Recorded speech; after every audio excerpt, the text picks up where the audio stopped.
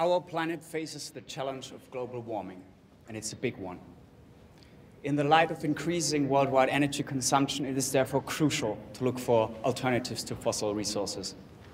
One of these alternatives may be the energy of tides, whose regularity makes them an attractive prospect for reliable energy. At multiple sites around the UK, tidal currents are actually fast enough to make them suitable for large arrays of tidal turbines.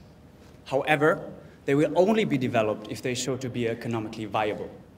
It is therefore crucial to look for optimal location, number, and individual positioning for turbines. Well, given a certain number of turbines described by the red dots on the slide, top row, one could ask, what is the best positioning among the three proposed designs? Well, think of the cyclists at the Tour de France that try to stay directly behind each other in order to reduce wind resistance.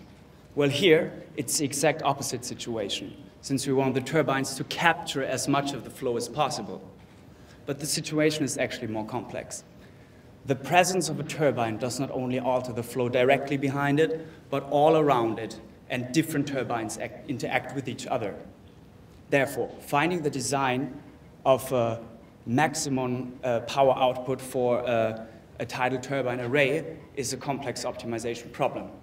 And one way to solve it, which is also part of my research, is doing that iteratively, meaning that we improve the layout gradually, step by step. More precisely, and referring to the loop on the slide, we start with an initial layout, compute how the resulting flow looks, and calculate the produced power. We then compute how the power changes with respect to the current layout, and based on this, choose a better one. You can think of the power as this bell curve on the slide, where we may get a small value for deployment of a single turbine at a point A, and increase the power by setting it more to the right at point B, while following the positive rate of change. The improved layout is then used as initial layout in the loop, and the procedure is repeated until the best layout is found. This is actually an abstract mathematical principle. Similarly, one may find the shape of minimal wind resistance for airplane wings, or the optimal design for a combustion engine. In a very similar manner, I'm trying to apply abstract approaches from statistics in order to reduce uncertainty in the power supply for tidal energy. Another aspect for making tidal energy one of UK's future energy sources and trying to solve the energy issue in a changing environment.